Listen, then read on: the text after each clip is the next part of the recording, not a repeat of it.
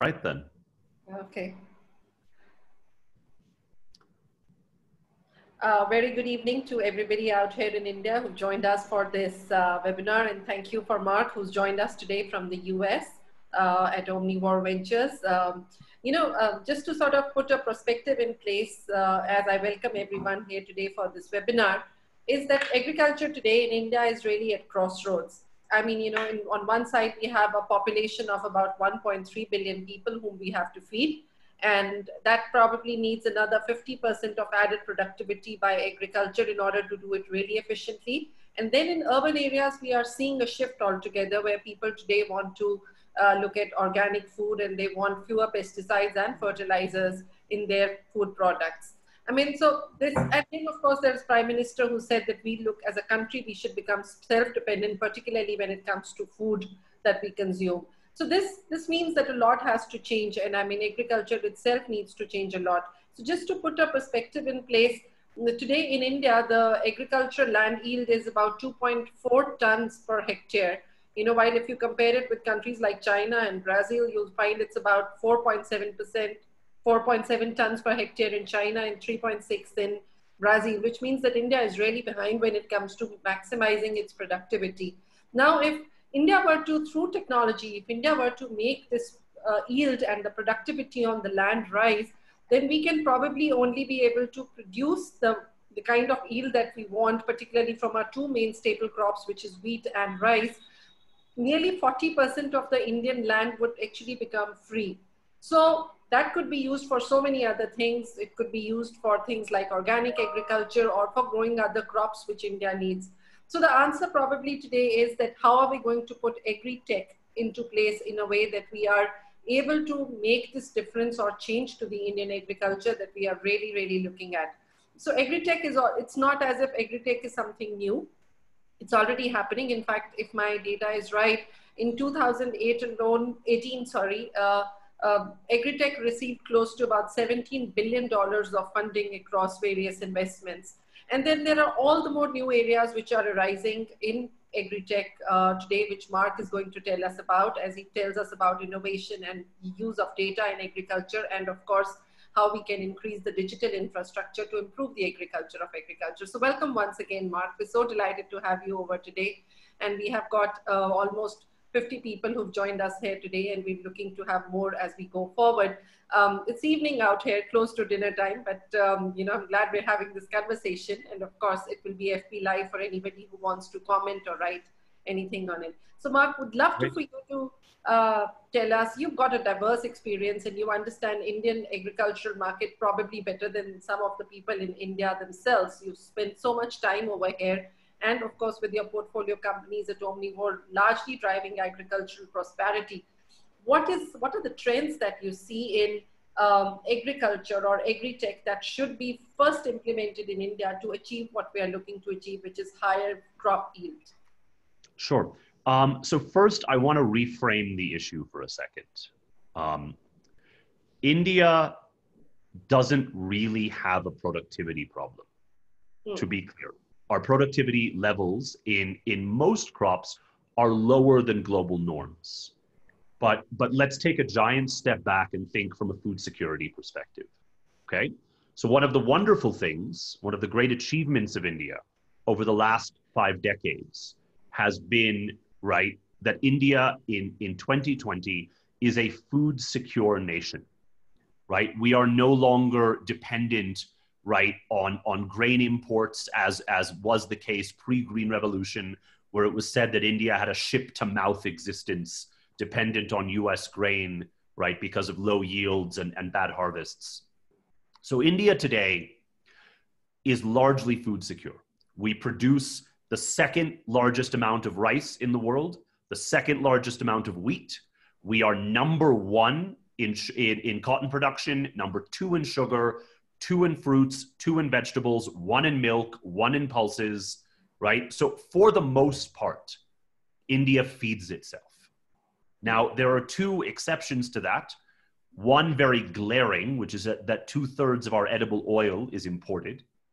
And then one slightly minor, which is that in any given year, we might import some amount of pulses to fill a gap, but there has been a surge in pulse production in the last few years, and that's been coming down. So let's start from the perspective that we do not have a food security problem. We should solve the edible oil problem, but we don't have a food security problem. Okay. The second point to make to reframe the issue is that, and I'm sure that viewers here would have heard these stories, when there is a glut, right? A glut of potatoes or tomatoes or perishable produce, what happens in India when there's a glut and prices go down? The answer is that they get dumped, wasted, right? Farmers will literally, as a demonstration, throw potatoes on the highway, right? To make the point that they're not getting remunerative pricing. So the issue here is when we talk about Indian yields aren't high enough, okay, what if we doubled them overnight? What would happen? We would be drowning in food because we don't have the ability to process, export, store, and manage it. We don't have the capability of managing a marketable surplus that is significantly higher than what it is currently.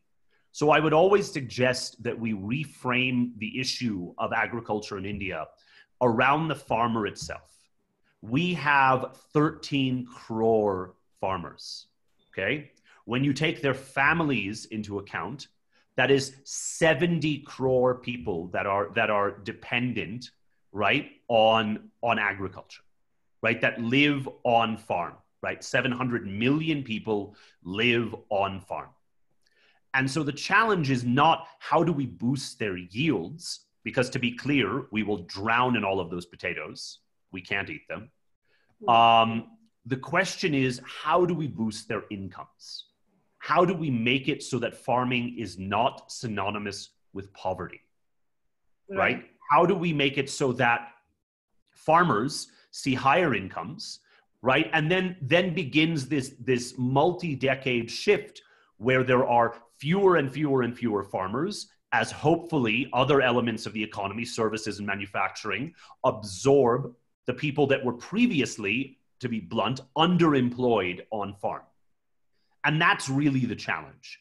And agritech, so agritech is not just all about yields, right? It's really about solving three big problems. And this is very fundamental to what we do at Omnivore. We say there are three things that need to change in Indian agriculture. One is farm profitability needs to be radically higher. And this is consistent with what the Prime Minister has been working on the last few years, the Dalvai report, Dalvai Commission on doubling farmer profitability, doubling farmer incomes. The second is that Indian farmers need much higher resilience. We need to make them more resilient against all of the challenges they face in climate change, in weather, right, in labor, in every, in financial risk. So we need to boost their incomes, but we also need to make their incomes more steady. Because part of what makes farming miserable is the boom and bust nature of it, right? If you speak, I remember once being at a farmer meeting in Guntur, in Andhra, okay? Right. And there were about 100 farmers there. And this was an event that was put on by Coromandel, which runs a network of agri-retailers, or did in those days. And these were progressive Andhra farmers. These were like zamindar landlord types, okay? Guys who, people that are farming serious tracts of land, making everyone in that room was probably making north of 6 to 8 lakh, which for a farmer is pretty high. And I remember we were asking these questions, how many of you want your children to be in agriculture? And there was about 100 farmers in the room, so you can say kind of as a percentage, about 3% wanted their children to be in agriculture. So when the richest farmers of India still want to push their kids out of the agricultural sector, you have to ask why. And we did.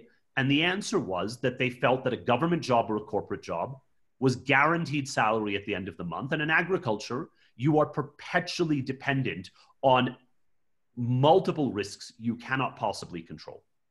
And so the second challenge is the challenge of resilience. And the third challenge is sustainability, right? The biggest bottleneck on the future of Indian agriculture is water, right? But we're also using, way too many toxic chemicals. right? We are draining natural resources to run this.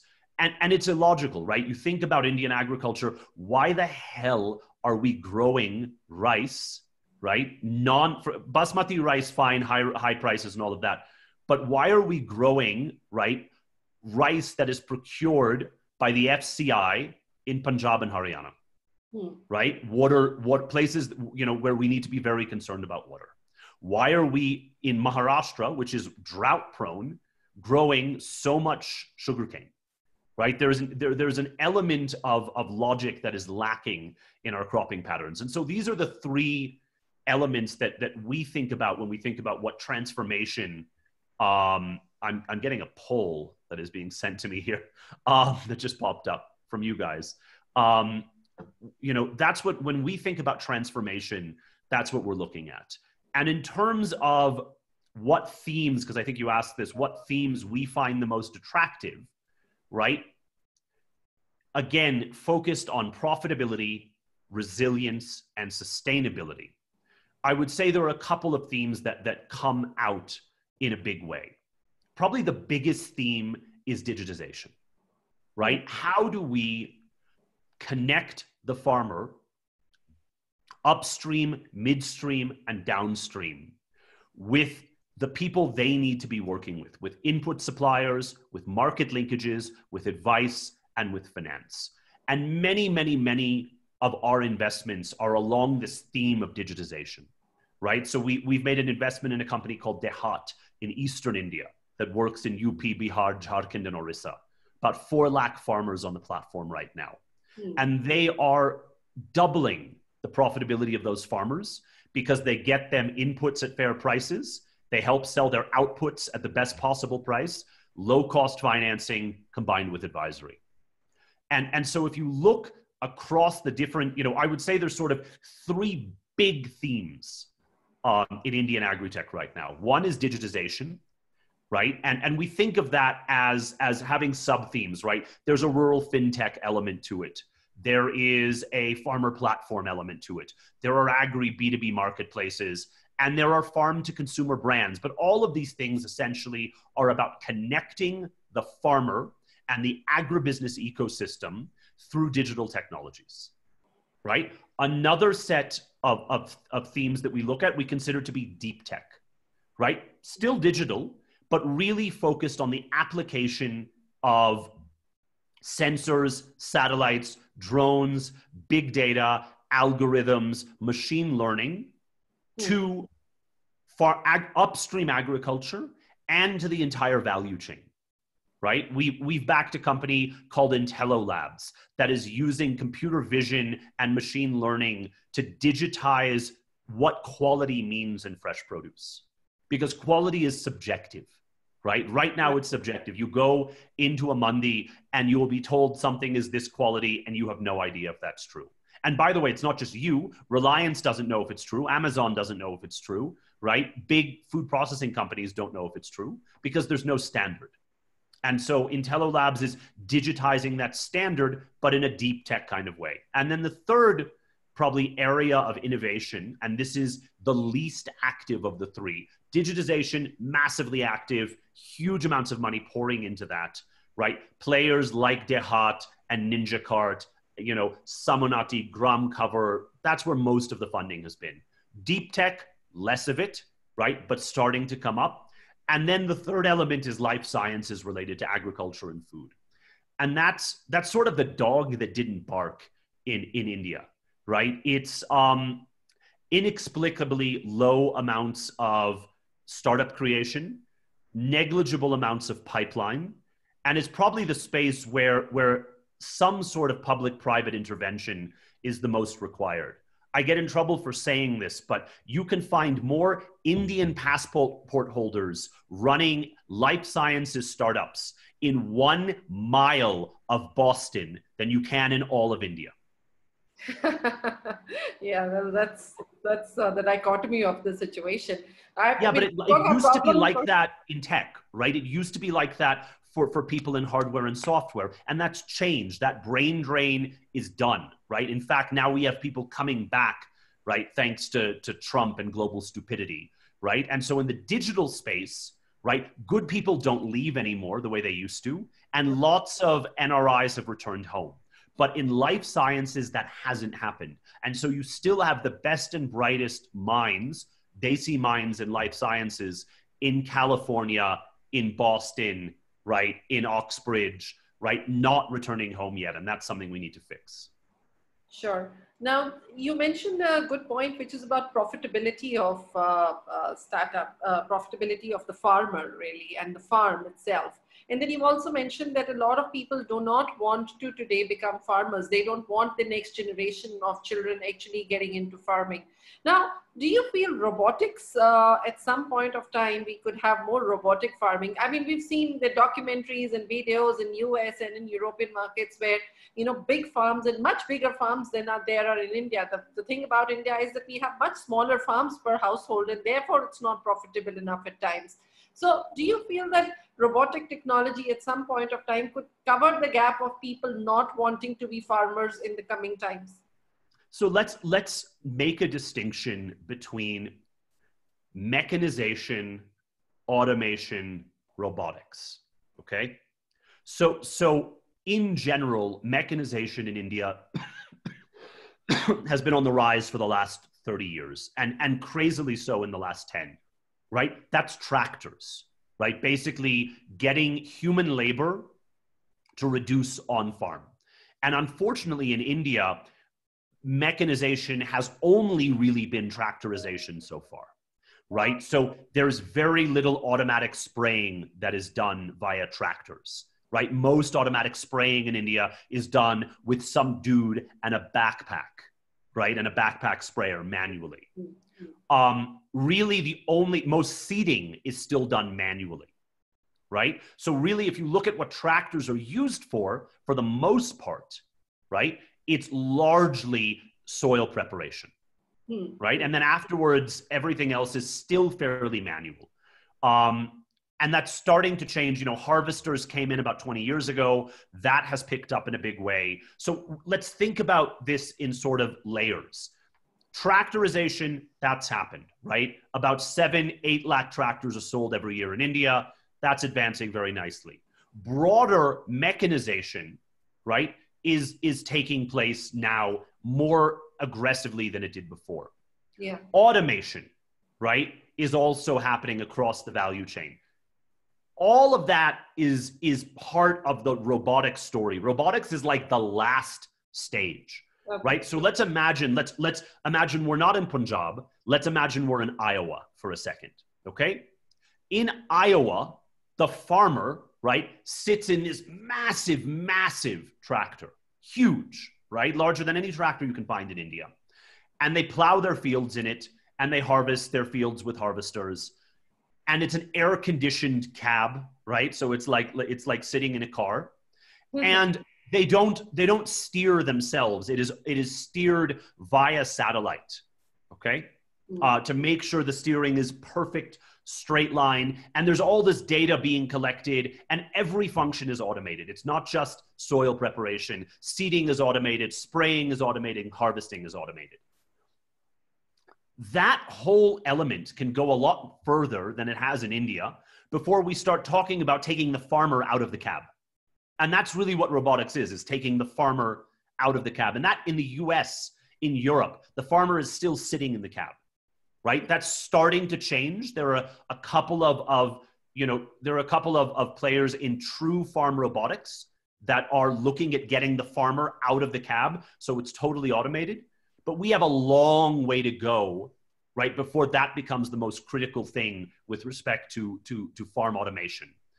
That, all of that said, right, there are some really interesting, unique opportunities that work very well in India relating to small farm size, where you can actually get the tractor out of the picture, right? The tractor is not a perfect instrument. It's a byproduct of our dependence on the internal combustion engine 50 or 60 years ago, or 100 years ago, or 150 years ago when tractors really started. That was, you needed a big internal combustion engine in order to bring any sort of power to the farm.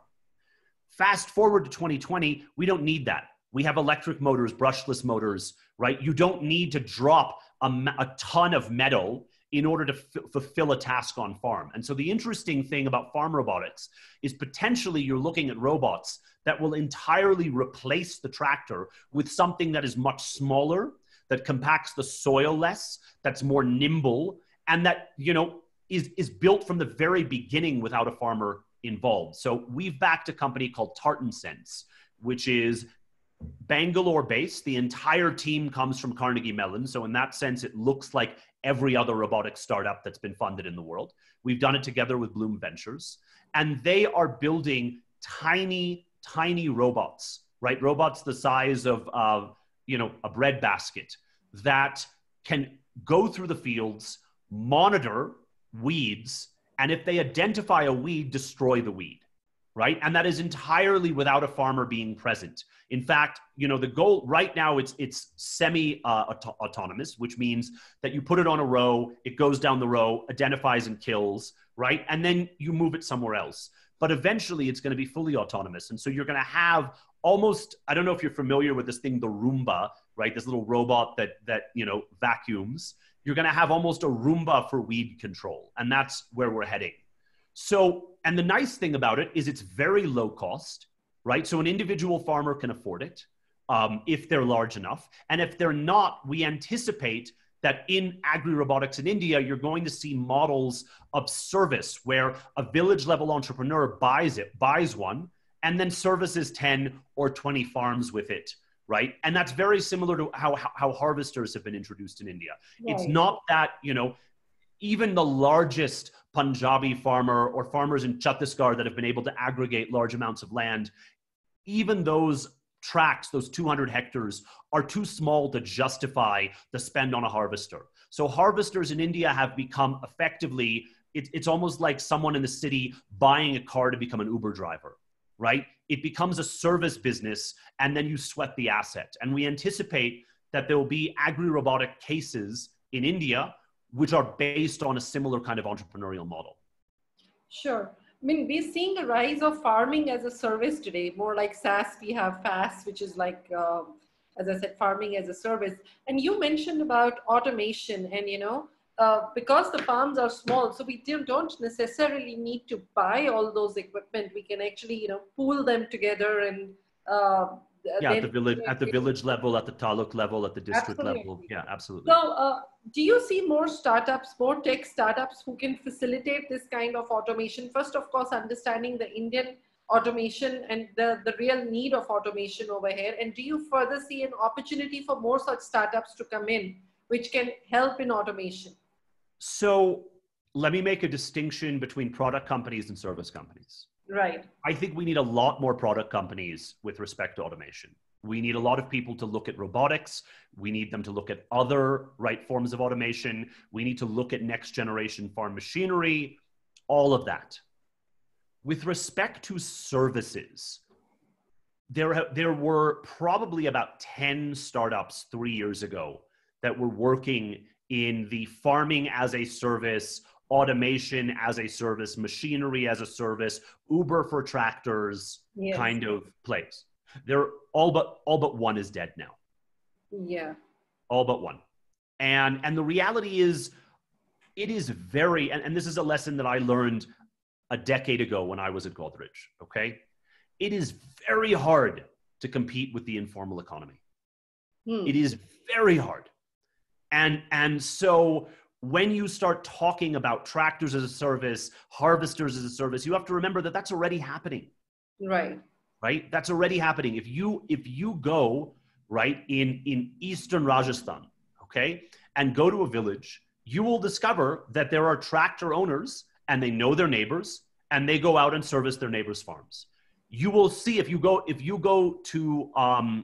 Jalandhar, right, and Ludhiana, and you have all of these harvester machinery companies up there that are making Desi harvesters, not the fancy John Deere ones, okay? Sure. They get sold, and then those harvesters spend 8 months a year crisscrossing India, going as far south as Tamil Nadu, harvesting the whole country.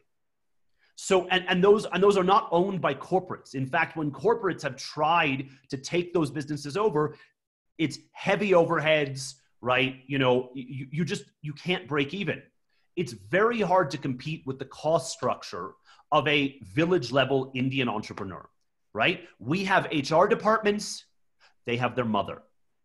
We have accounting and finance departments, they have their cousin. Right. So it's just their cost structure for what is, to be clear, a pretty thin margin business just makes them outcompete any attempt from a corporate or a startup to organize that space. It just hasn't worked yet.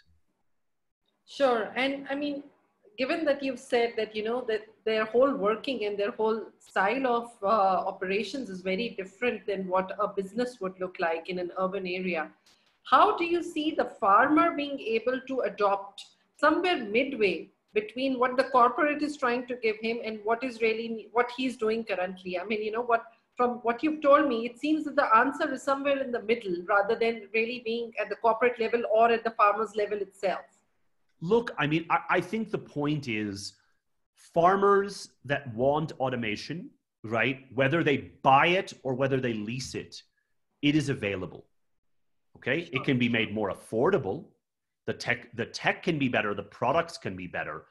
But in general, outside of, some remote Adivasi kind of place, right, you can pretty much get what you need, what you want. I think there have been various, attempts by players to say, no, we're going to aggregate all of it and get everyone on it. And the answer is, what's the benefit there, right? The business is kind of going on. You can make it slightly better, but platforms haven't worked as well there. I think there is much more space for platforms connecting input suppliers to farmers, making sure farmers get fair prices. But mechanization is one of these spaces that's probably a bit more modern than people realized and more efficient than people realized. It's very easy sometimes, especially when you have, urban founders that have aspirations that everything in Indian agriculture is backwards, right? And then they go discover that, no, it's kind of the way it is for a reason, and probably a little bit less backwards than you expect. Sure. No, that's a great observation. And I mean, this is particularly good to know that, I mean, farmers might have their own ways of working, but it really works for them. That's why it works. The whole system works like that. But of course, improvement is always something that can be done.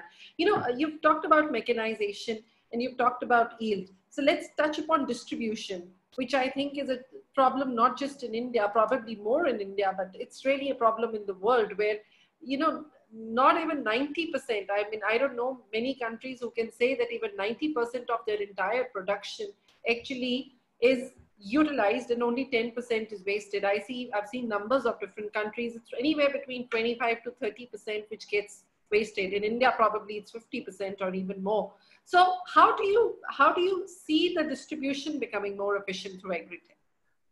Look, I mean, there were pre-COVID trends and post-COVID trends.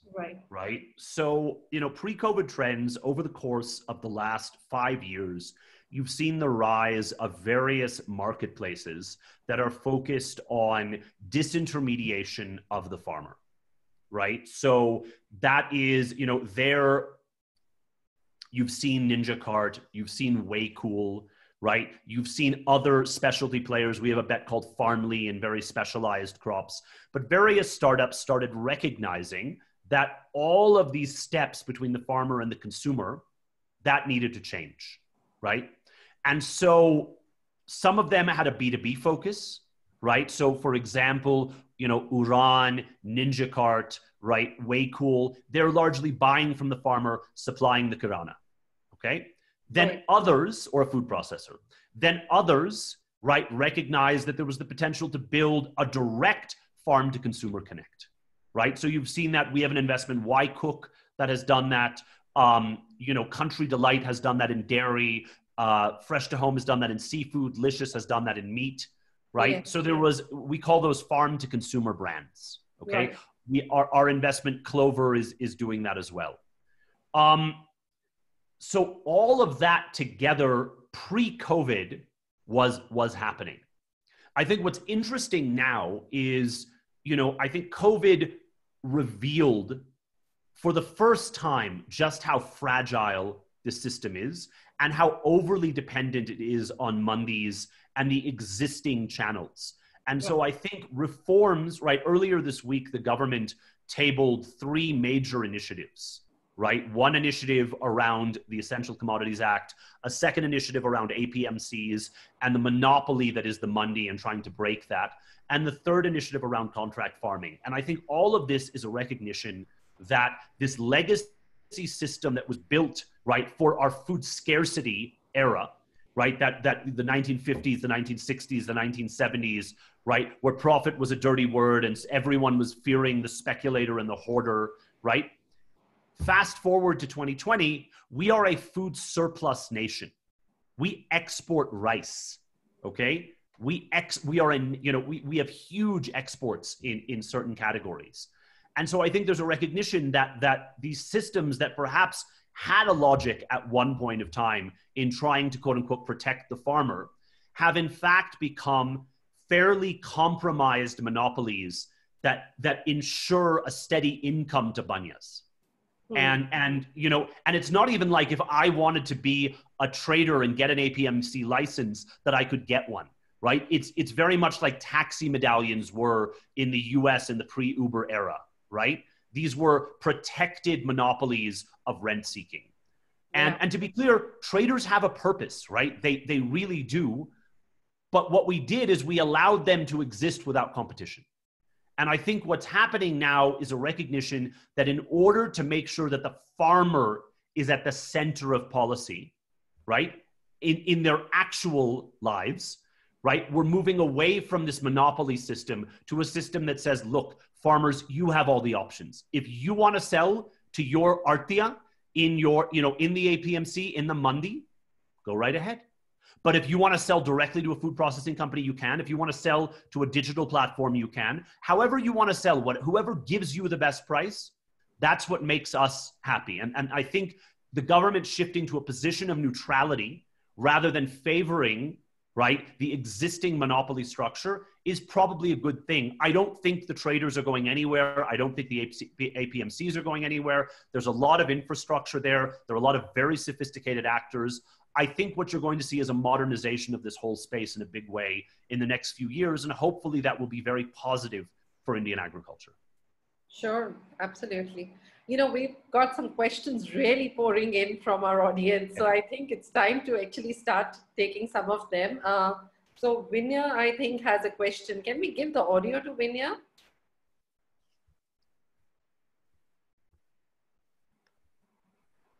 Okay, let me see if, so Dr. Vinaya Kumar has that marginal and small farmers are facing issues of market bargaining ability. What is your message to deal with this issue? So my message is give them the option, right? So we need to create more options for these players, right? For small and marginal farmers. They need to be able to, if you're selling something, the more people you can sell to, the better chance you have that you can identify a price that works for you, or a price combined with a logistics solution, or maybe a multi-year contract, or maybe contract farming. I think the whole point about market bargaining ability is to open up the options for those farmers, right? Because some of them, right, for example, you have farm to consumer brands where they will sell directly to a company that in turn will deliver directly to a consumer. And yes, that company will take their cut, but the way most of those companies are doing well, right, is paying the farmer more to make sure that product gets onto their platform and giving the consumer a fair price. And so I think, again, it's about digitization. It's about opening up the playing field from a regulatory perspective and allowing the market to work. And, I am not a market fundamentalist. I think market failure is more common than people realize. But I think in this case, options will be a very positive thing. And you have more and more capital coming into the space. And you will start to see that farmers are able to find remunerative prices for themselves. Sure. We have Birju Gariba next. Birju, if you can unmute, please. Unmute kindly before you ask the question. Can you hear me? Yes. Yeah, I can hear you fine. Yeah, so my question is pertaining to farm to home distribution, farm to fork directly. how well do you think is the network established currently, whether it's organic or non-organic? And how much need do you see in today's day and age for that kind of a network, given that government has opened up neutralized the whole APMC network? Look, so how well established is it? It's very nascent. It's very urban right now, right? It's really only Bangalore, Delhi, to some extent Mumbai, Pune, Hyderabad. When you look at the players that have scaled there, right? You've had the most successful in the dairy space. It's been Country Delight. In meat, it's Licious. In fish, it's Fresh to Home. But all of this is very, very early days, and I anticipate you will see, Geo take a play there. You will see Amazon take a play there, right? Flipkart take a play there. Others will enter that space as well. What's my opinion about it? I think for certain products, it makes a tremendous amount of sense. I, as a consumer, would like to know where my fish is coming from. As a consumer, I'd like to buy higher quality milk that I know is sourced directly from farms, maybe not organic farms, but good, clean, sustainable farms. And so I think, this is obviously very focused on middle and upper class Indian consumers for now. But I think that kind of direct farm-to-home disintermediation is going to be a big trend because I think as consumers become more particular about quality, right, the best way to understand quality, right, is to be in a very, very short value chain where you have transparency on the back end. And I think that's what these companies are trying to do. But to be clear, right now it's a drop in the bucket. Sure. Amazing. Thank you. And may I just follow up with one small question? You just mentioned about 4 large giants of the nature of Amazon and likes. Do you think there is a scope for a small to mid-sized company as well, or is it only great for these giants? I think small to mid-sized companies are either going to get acquired or die. I think that's just the nature of, maybe they'll be able to become mid-sized on their own. But, if you think about this space, 3 years ago, there were a ton of small to mid-sized players in it, right? Daily Ninja got acquired not on great terms by Big Basket. I should include Big Basket alongside Amazon and others, right? There was Dudwala that we invested in that largely shut down, partially acquired. There were many other players. This is a space where size matters in a big way, and where just having one niche offering probably isn't enough when you've got others that can provide everything. So let's see how it plays out. But I think over time, this space will be consolidated by essentially the delivery giants. And there'll be opportunities. But you look at these A2 milk providers, they're pretty regional in their entire approach, and yet they're doing okay for the kind of market that they serve. Let me make a distinction. That's a fair point.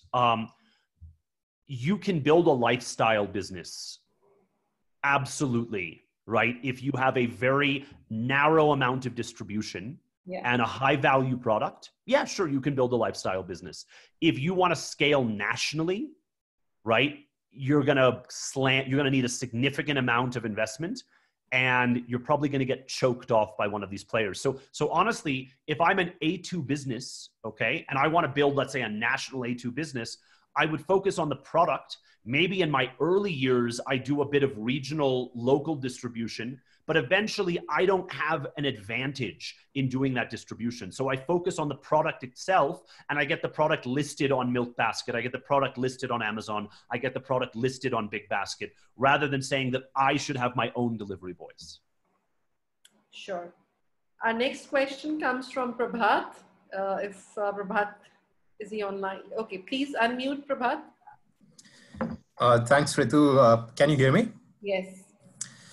Thank you. Thanks a lot, Mark. My question to you is, I'm currently researching the space for investments, and I was looking at agri-fintech. So is agri-fintech an attractive and sizable market opportunity for agritech investors like yourself? And do you think margins are, attractive in this space, or at this moment, more integrated full stack models are something that you're more excited about? So I think full stack models, the space of full stack is getting very crowded right now. And some winners are emerging that are going to kind of suck more and more and more of the cash being invested in that segment. I think agri-fintech is a fascinating space. We have an investment, we have two investments in agri-fintech. We invested in GramCover, which is probably the biggest insurtech space player in rural India. And we invested in Arya, which is a post-harvest services platform where warehouse finance is a big part of that. If you're asking me, should you look at value chains versus agri-fintech? I actually think agri-fintech is in its very early days. You have very few players. It's an interesting space, and you should absolutely look at it. Thank you, Mark. You're quite welcome. So there's Aruneshwar next. Go ahead, Aruneshwar. Please unmute first.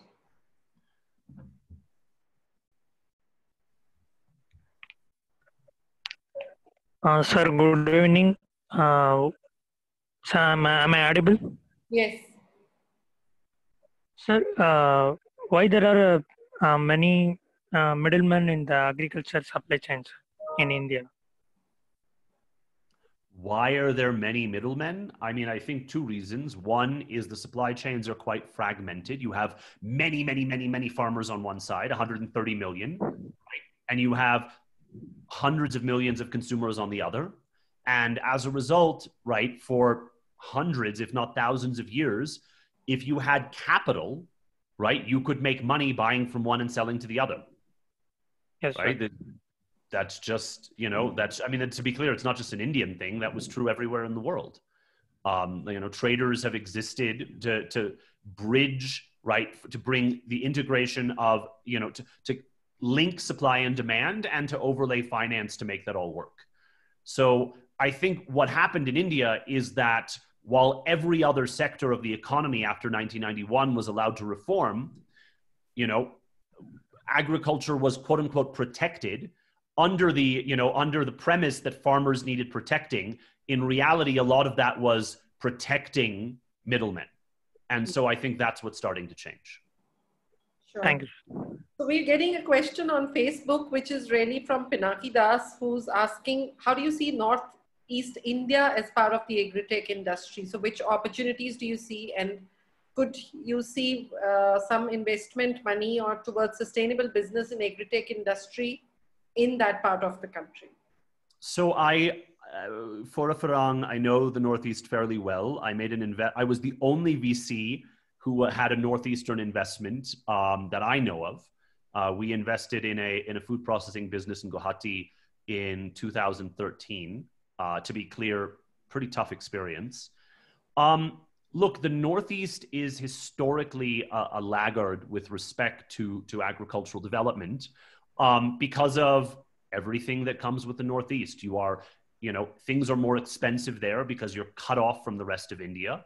Logistics are very difficult, getting better, to be clear, but still quite hard, right? You've got to ship product, right, through Boroland, where frequently you will have demonstrations. I remember I almost once created like a spinning wheel of what was the problem in the Northeast this time. It was like, okay, is it Bihu? Is it demonstration? Is it bombs? Is it the Boros have shut the border, right? You could like pick what was wrong with the company at any given moment between all of these challenges.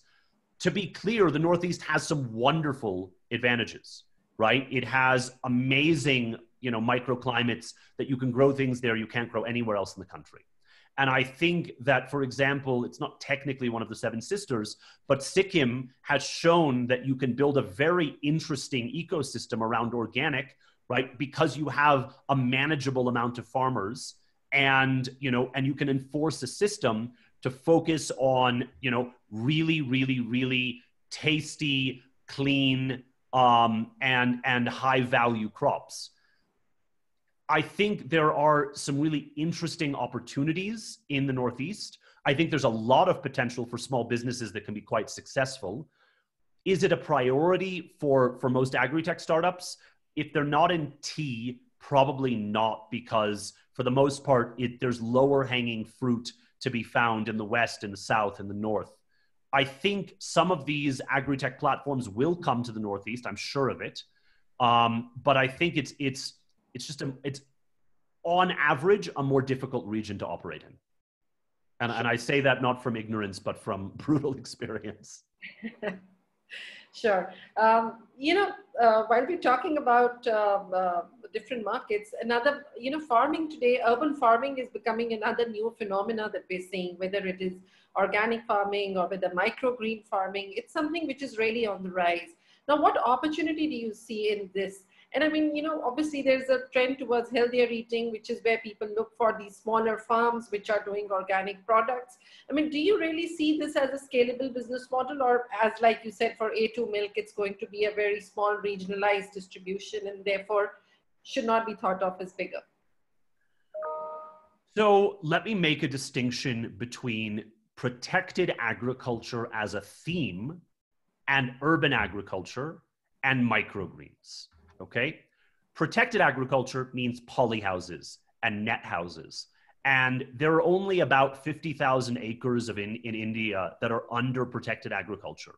And there is huge scope for more, right? We should have, a tremendous amount of our horticultural production under protected agriculture in polyhouses and in net houses, okay?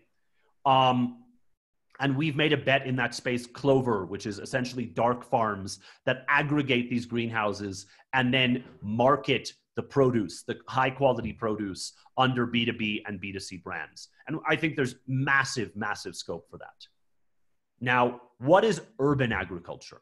Urban agriculture is largely, right, it's largely a Western phenomenon right now. And it's basically, how do we use urban space to grow? Okay. Now, why do you need to do that? You need to do that because, in urban America, where this is taken off, farms are very, very, very far away from the cities, right? So you're shipping fresh produce from California to New York so that someone can have a lettuce, right, in December. That is not the case with Indian cities, right? You get in Mumbai and you drive, right, an hour and a half outside and the farms start immediately. Right? And those farms are where most horticulture that is coming into the cities are being grown. We're not shipping palak from one side of India to the other. Every city is growing palak outside of it for its own domestic consumption in exurban, peri-urban, right? Kind of 2 hours, maybe 3 hours away from the city. So the need for quote unquote urban agriculture in India is a bit less. The other thing to remember is that we have quite a bit of land and we have a lot of sun, right? So it's not like, Newark one of the biggest players in the US is Aero Farms, right? And their facilities are in warehouses, in buildings, and they use LED lighting so that they can have 12-month-a-year growing. We anyway have 12-month-a-year growing in India. So the need for urban agriculture is a bit different. We need much more polyhouses. We need more protected cultivation. But this kind of LED-centric urban agriculture in India, I'm not sure that that's required the same way. As a result, when people are doing those kinds of projects, right, if you have an entrepreneur in the city, they're going to go towards the most high value added, expensive products imaginable. And hence you bring up microgreens. Let's be very blunt. Only people who watch webinars like this eat microgreens. Okay? If we go to your nana nani they don't know what microgreens are, okay? There's a term that I think Bloom came up with where they call it avocado startups. And it means startups that are relevant for people who eat avocados, okay? The top 5 to 10 million Indian consumers.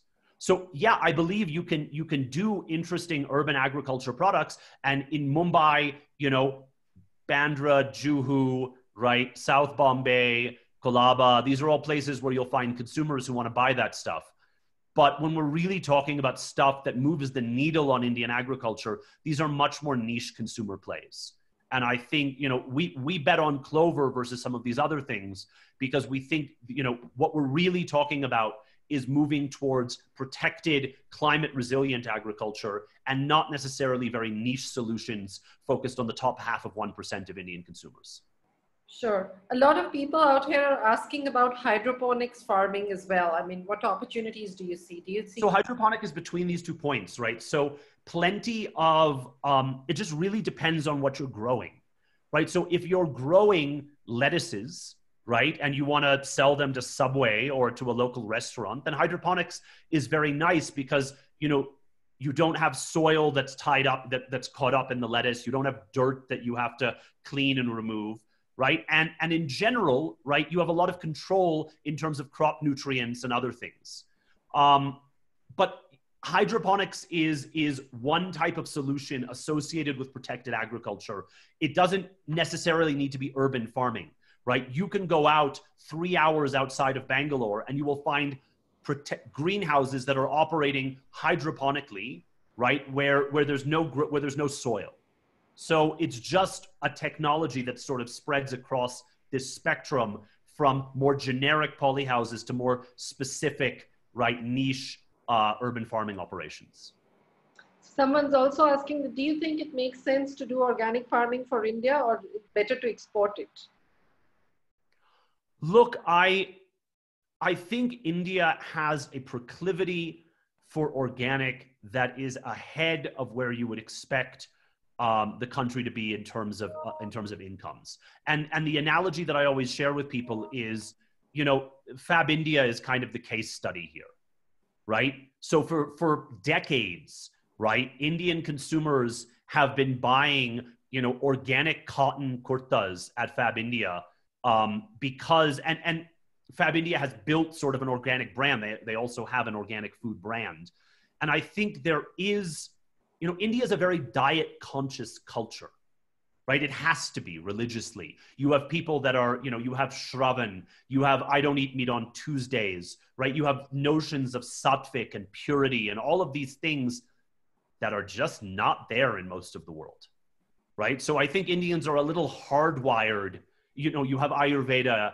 You're a little hardwired to like organic relative to other cultures, I think, because of these food traditions. So I think there is a play in organic in India. I think there's also a play outside, right? Sumintur does huge exports of organic materials, organic crops outside of India.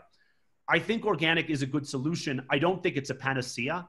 I don't think it's a panacea for the land. I don't think it's a panacea for farmers. But there's definitely an opportunity there, and it's worth exploring. You just have to think very hard about the value chain you're playing in. Sure. And so there's one question coming from Rahul Kumar, if we can give him the audio. And I think this is probably the last question. We're almost there on time, but we have a lot of other questions, Mark. So if you can take maybe. It's okay. I've got 5 minutes. Is Rahul Kumar joining? Yes. Am I audible? Yeah. No, I even actually, no, my next call is not for, I have time. So if you want to run it a couple minutes late. Sure. Yeah. Okay. So I hope I'm audible. Yeah. Can I ask the question? Yeah. Please. Yeah. So Mark, so my question is basically from technology side. I follow agriculture technology, I am tracking this from last 5 years. I'm working as an analyst. So basically, when you talk about agriculture technology, then we have seen that tremendous adoption in those countries which have larger farms like, US, Canada, Brazil, Argentina, even in European countries. But India, we have, most of the farms are less than 2 hectares. In fact, 90% of the farms are below 2 hectares. So what is your view on adoption of technology, basically, which are used in precision agriculture and technology like VRT, guidance, remote sensing? So what is your view when we will have a scalability for this kind of technology in India? So it's already happening. Let's make a distinction between, because I think as people who are sort of veterans of agribusiness, right, there's a tendency to think that things are moving very, very slowly because we've all been working to try to modernize Indian agriculture. I started, my first job in Indian ag was I interned for ITC in 2005. Okay. So I've spent a lot of my life working in the space, and it's very easy to get, kind of cynical and say, oh, nothing's happening. Oh, it's very slow. But let's remember something. A lot of agritech is premised on information. And until very recently, your average Indian farmer did not have a smartphone. right? So I think with the rise of 4G and with the rise of Geo and with the rise of low-cost Android handsets, which are, to be clear, it's really the last 5 years.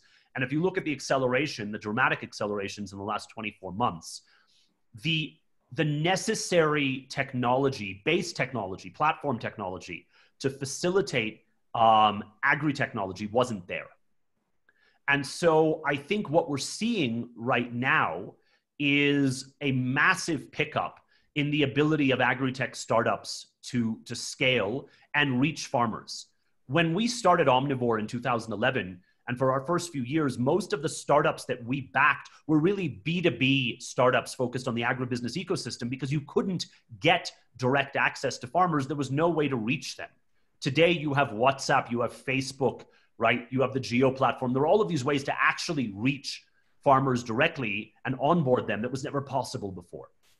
So I think in that sense, that's a major change. When you ask about, the issue of land, as I spoke to earlier when we were discussing automation, right? Just because, right, your average farmer has 1.2 hectares, right? Under that logic, no one would own a tractor, no one would own a harvester, but we all know there are tractors and we all know there are harvesters.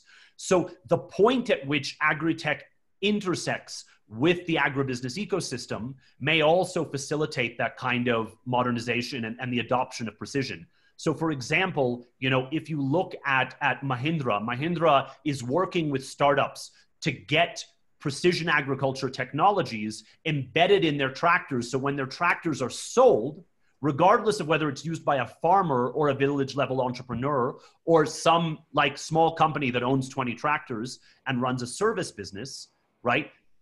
In all of those cases, the precision agriculture solution will be there. So I think and then finally, the last point that I would make is, and I like I said, I get in trouble for saying these things sometimes, right? People are always like, why aren't your companies focused on marginal farmers? And I'm like, okay, when Xiaomi started selling mobile phones in India, did they walk into Dharavi and start selling them, or did they start selling them to rich people? Right? You don't necessarily start at the absolute bottom of the pyramid. You have to remember that about 15% of Indian farmers own approximately 48% of the land in India, right? Everything in India is stratified. Everything is hierarchical. There is no average Indian farmer, right? And so it shouldn't be a surprise that most agri-tech startups are focused on the half of the land that's owned by 15% of the population that are the larger and more progressive farmers. That's not to say, our portfolio company, Dehat, is working with marginal farmers in Bihar. But if you're starting, you can't see 130 million farmers as a homogeneous mass. You have to figure out what value chains, what segments, what land holdings, what crops you want to participate in, and disaggregate that and identify the opportunities. And so I think the last thing to understand is I do expect that agri-tech will accelerate much more in the top 20% of Indian farmers than in the bottom 80 for the next few years. And then it'll go down to the next 20% and then the next 20% and from there.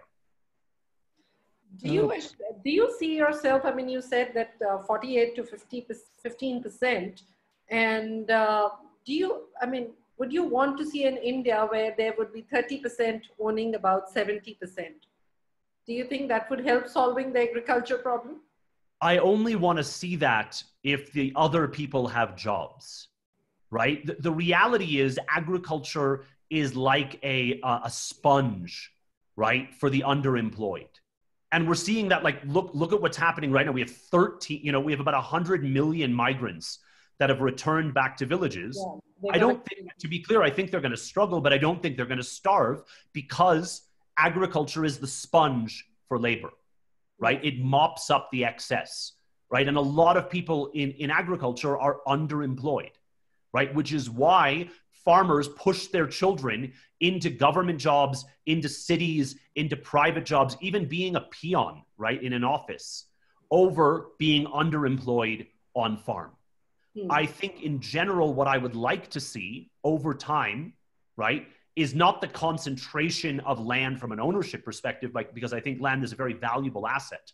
But I would like to see a world where farmers can safely, legally lease land to other farmers, right? And have those farmers, right, manage in larger and larger and larger operating holdings, right, that bring efficiencies without necessarily seeing a hyper concentration in land, which I, to be clear, think would be a terrible thing. Sure. We have another question from Vinod. You have another 5 minutes, Mark? Yeah, I'm good. Okay. So we have another question from Vinod Dable, if he's around. Yes. Go ahead. We can hear you. Hi, Mark. Hi, Ritu. So my question was about how is the future that you're looking at right now for a ready-to-eat food processing industry, which completely rely on the agriculture business, which is the backbone for the food processing industry, like ready-to-eat foods. So I think there are certainly opportunities in food processing. I think it's a great space for SMEs in particular, right? You know, I think there's huge scope there. I think the one thing that we have to remember is that Indian food habits are not that flexible, right? And this is a country where people in general want homemade fresh food, and in fact have migrated from homemade fresh food to cloud kitchen made delivery food that is hot, and have bypassed a lot of processed food. So if I look at the kind of, when I was a kid growing up in the States, I ate a ton of frozen food. I ate a ton of canned food. There were all of these kind of meal kits that, you know, things like, you probably never heard of it, Hamburger Helper, Rice-A-Roni, all of this stuff that existed that helped speed up meal prep times, right, for dual income families in the US. And none of that is there in India. And India has largely bypassed a lot of that. And I think there's a lot of interesting reasons for it, but RTE has not, for the most part, been very successful, right? You know, in reality, most RTE in India is bought and then put into the luggage of students going to study abroad, right? So they can have chana masala when they're living in, you know, when they're studying at Iowa State, right? It's not really consumed very much in India.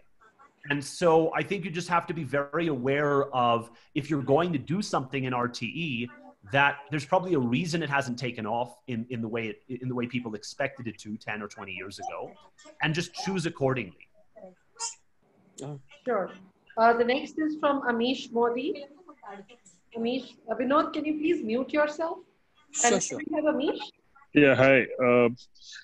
Hi, wonderful talk. I just wanted to understand what do you think the near-term future of organic produces, and the challenge we face is people's skepticism towards it, you know, whether it's actually organic or it's whitewashed organic.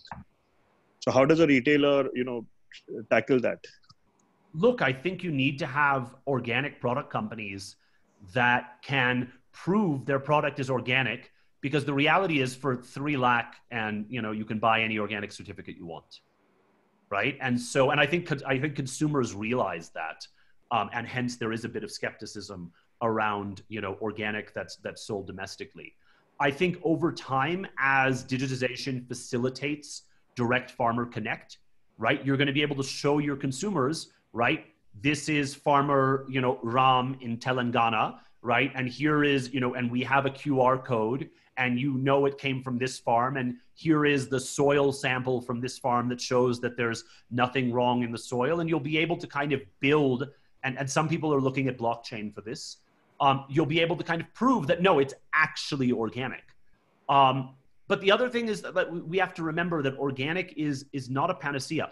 It can be good for farmers, right, if it gets them paid more. But if their yields are terrible because organic is hard, and people are not giving them the price that they deserve, then it can be worse. And so I think, you know, I think it's also important to understand what categories work well with organic and what categories work less well. I don't think, you know, I think there is definitely scope for more humanely raised non-veg, right? More, you know, quote unquote, organic dairy, A2 dairy or otherwise. I think in a lot of other categories, the consumer is more indifferent domestically. And sometimes it's also a function, you know, with Indian consumers, it's really all about taste.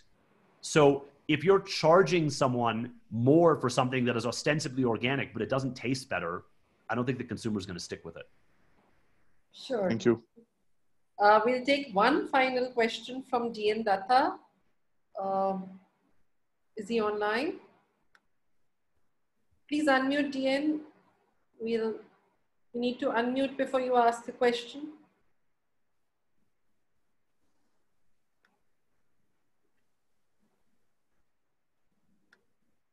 Hello. So I see the question, which is, what's the scope of inland aquaculture? Yeah. Yeah. So I actually think the scope in inland aquaculture is massive. Aquaculture is one of the brightest spots in the Indian agricultural economy. In the shrimp sector, you have literally 50,000 farmers and $5 billion of exports on the other side of it, right? The fish sector has been much less developed, but in general, I think I think there is huge scope for growth. Indian exports are being able to prove themselves to be very high quality. You find them in supermarkets in the US in a big way. Scope in China, there's scope in Japan, there's scope in Europe, but there's also a lot of domestic scope, right? Almost no shrimp that is grown in India stays in India. It's almost all exported. So there's definitely scope to develop better value chains direct to consumer in seafood, in both shrimp and fish. And in general, aquaculture, the what's called the FCR, the conversion of feed into meat in aquaculture is very, very high, even better than chicken, which itself is very efficient. So when we're looking at trying to find low cost sources of protein for Indian consumers, aquaculture is a very good bet. So I mean, we have two investments there. We have Eruvaka, which is an IoT company in partnership now with Nutreco, and we have Aqua Connect, which is building the largest platform for aquaculture farmers in India. So yeah, there's quite a bit of scope. Sure. Thanks very much, Mark. And as we call it a close, would love to hear from you as to if the next three sectors, I mean, as you said about aquaculture, maybe what are the next three sectors or trends that you see where you would bet your dollar on? So I think the alternative protein space is very interesting, very nascent, but India is a massive global producer of millets and pulses. And even if alternative protein is not domestically interesting in India as a consumer play, I think as a production supply play, it's quite interesting. I would definitely endorse what I said earlier and say that agri-fintech is a space that's barely been explored. And it's certainly a space that we're keen on more opportunities. And then I really want to see more life sciences deals. I think that, global companies are not focused on India with respect to life science technologies and solving the problems faced by Indian farmers at Indian price points. And so we need domestic entrepreneurs to do that. And they're not right now. Barely. So we would like to see a lot more in that space and bet more heavily in that space. Sure, and hopefully, I mean, you have such vision of agriculture all across the spectrum of the country, and also about rural as well as urban. I mean, we would love to have people like you in the government sitting in the Ministry of Agriculture and actually advising the government about how they can fix the problems. So let's give the ministry their due.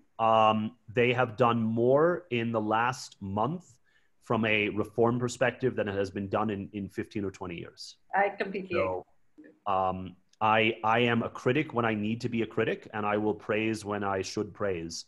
And I think this is one of the moments where there has been some very far-sighted activity that hopefully will translate into a big bang moment in Indian agriculture that makes everyone better off. And surely more agricultural technology would only facilitate it further. Thank you very much for joining us, Mark. This talk is really live on Facebook. So if anybody has more questions, please keep on asking over there. We would ask probably Mark or his team to maybe if they can take a while to answer some of the questions which are there on our social networks. I'm very happy to. Is it going up on YouTube as well? It will go on YouTube, but right now it's on Facebook. It will go up on YouTube by tomorrow maybe. So happy to answer more questions. And also personally, you can reach out to me on LinkedIn or any other channel. And if you have some ideas or some areas on which you would like us to do more webinars or some subjects you would like to discuss, we're always happy to look at them and facilitate them further and also get experts who can talk to you about them. Thank you very much for joining Everyone, us. see you. Bye. Bye-bye, Mark. Thank you. And thank you to all the attendees. Thanks for the questions. Cheers. Thanks, Ritu. Bye. Thank you.